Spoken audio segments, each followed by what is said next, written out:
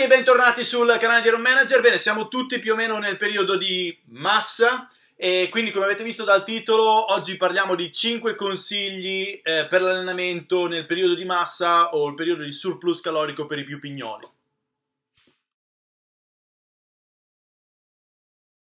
Beh, prima di tutto non sapevo se fare questa cosa, ma credo che repetita iuvant, quindi prima di tutto ricordiamo ancora una volta che non esiste un allenamento per la massa e uno per la definizione, ovvero la differenza sostanziale fra un periodo di massa e uno di definizione sta veramente solo nell'approccio alimentare, ovvero un leggero surplus calorico in massa e un leggero deficit calorico protratto nel tempo nel periodo di definizione. Poi, primo consiglio, nel periodo di massa lavorate in multifrequenza piuttosto che seguire una split tipica da bodybuilding classica in monofrequenza. Quindi, in poche parole, invece di allenare uno o due gruppi muscolari per sessione una sola volta a settimana, come leggete sulle riviste, allenate invece gli stessi distretti muscolari almeno 2 volte durante l'arco della settimana.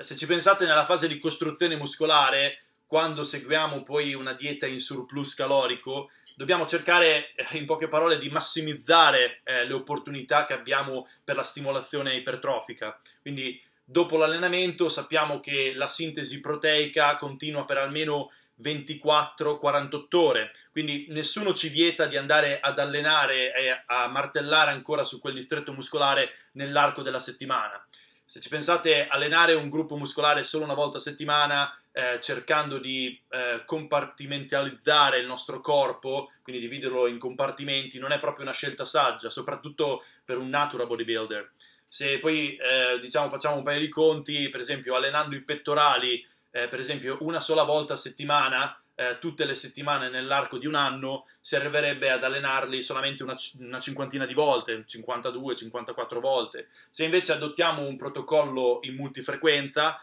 quindi 2 volte a settimana, 3 volte a settimana, si potrebbero allenare 100 volte, 150 volte all'anno, quindi capite che fa un po' la differenza. Si possono per esempio fare degli allenamenti di richiamo dei diversi gruppi muscolari, oppure invece seguire una split classica come upper-lower, quindi parte alta del corpo e parte bassa, o un lower push-pull, o per chi si allena o può allenarsi solamente 3 volte a settimana, anche degli ottimi full body. Poi, consiglio numero 2, scegliete una scheda di allenamento strutturata con periodizzazione ondulata giornaliera, ovvero dove esiste una sistematica variazione dello stimolo allenante sui vari distretti muscolari o sui diversi movimenti multiarticolari.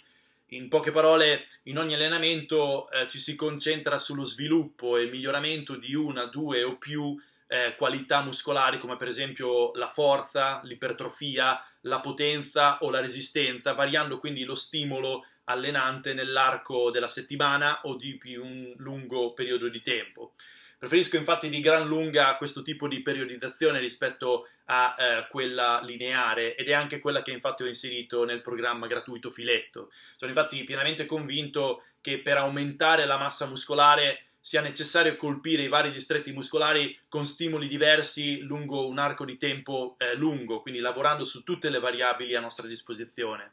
All'inizio settimana, per esempio, come ho messo in filetto, magari ci si concentra su un allenamento stile powerlifting, power bodybuilding, lavorando di più sulla variabile sovraccarico, quindi con range di ripetizioni medio-basse, su esercizi ovviamente prevalentemente multiarticolari e recuperi lunghi. Mentre invece a fine settimana ci si può concentrare su esercizi monoarticolari o di isolamento, sul maggiore volume di set e ripetizioni e tempi di recupero più brevi, quindi impostando una seduta, se volete, più prettamente ipertrofica o stile bodybuilding classico. Terzo consiglio, concentratevi sugli esercizi multiarticolari, sui big lifts, come squat, stacco, panca e volendo anche le alzate sopra la testa con bilanciere. Il nostro corpo, infatti, come dicevo prima, non è diviso in compartimenti stagni, ma tante catene cinetiche, e quindi non ha senso, per esempio, fare i massimali di curl a bilanciere. Più distretti muscolari riusciamo a coinvolgere durante l'allenamento e più quella sessione sarà profittevole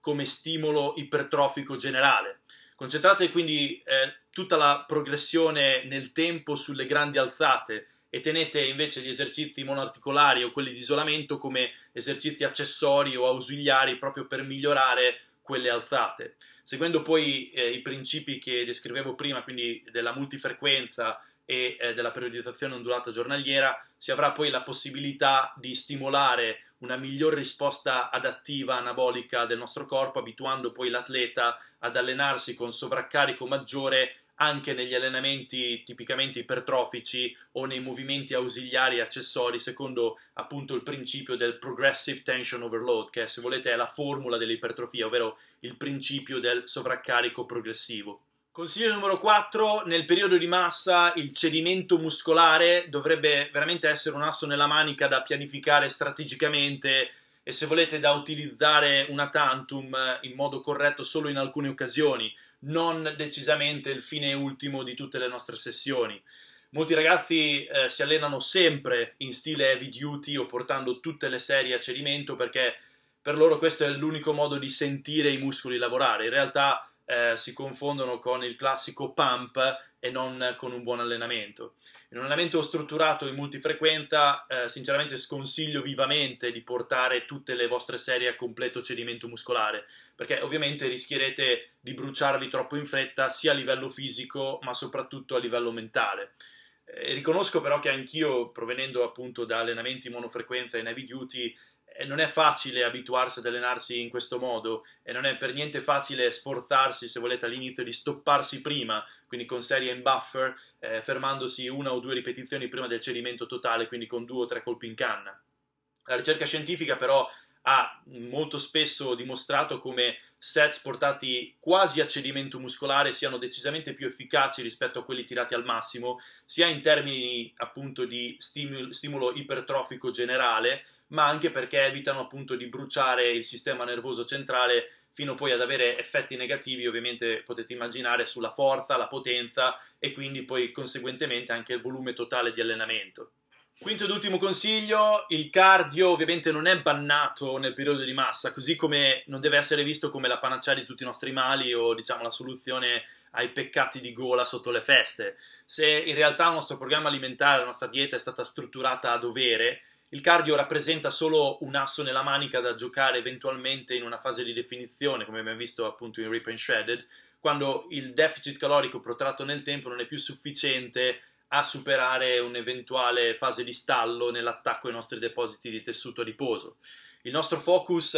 nella fase di costruzione muscolare o di massa dovrebbe essere quella degli allenamenti. L'obiettivo infatti è quello di aumentare la nostra massa magra, il nostro filetto. Gli allenamenti poi saranno già piuttosto tosti, ad alto volume e comprendono, come abbiamo visto, esercizi multiarticolari ad alto dispendio energetico, quindi diciamo che il cardio che suggerirei in questa fase sono in realtà lunghe camminate a passo sostenuto di mezz'ora fino a un'ora con il vostro animale domestico oppure con le cuffie lungo una ciclabile sulla spiaggia o su e giù per un colle. Ecco, questo tipo di cardio a bassa intensità, quindi cardio LIS, oltre ad aiutarvi a scacciare, se volete, lo stress accumulato durante la giornata, vi permetterà poi di mantenere una buona salute del vostro apparato cardiorespiratorio. In alternativa, se siete appassionati del cardio, un paio di sessioni a settimana di cardio ad intervalli ad alta intensità, come descritto in Rip and Shredded,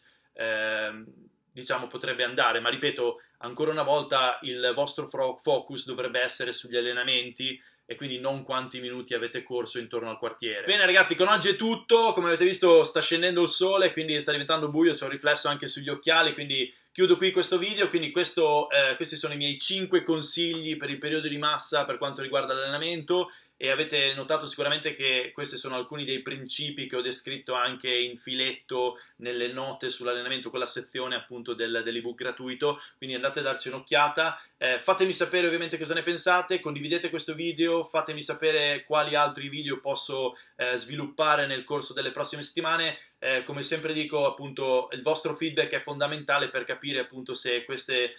miei show vi possono piacere, questi contenuti sono quelli che vi servono e quindi sono una buona motivazione per me anche per creare nuovi video in futuro. A presto, ciao!